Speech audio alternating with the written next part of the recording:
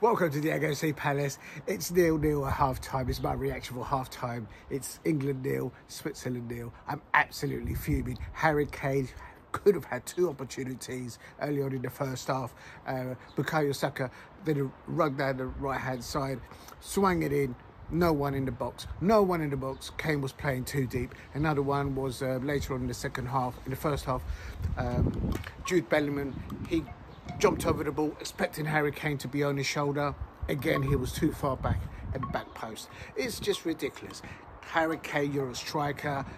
I expect you to be told to play deep. Get in the box. Get in that 7-yard, 9-yard box. Get in there. We need you there to score those goals. Good defending from England, but in my opinion, the only attacking players have been Bukayo Saka and Jude Bellingham. Nobody else. Come on, England. Let's do this. Come on.